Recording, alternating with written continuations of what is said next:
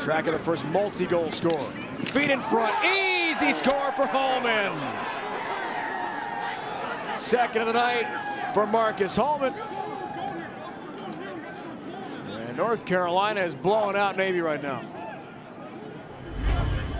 This is a great individual effort right here by Delaney. He dodges back and forth, draws the double, and dumps it down to HOLMAN right there in front of the cage. And there was an initial slide, but there was no second slide.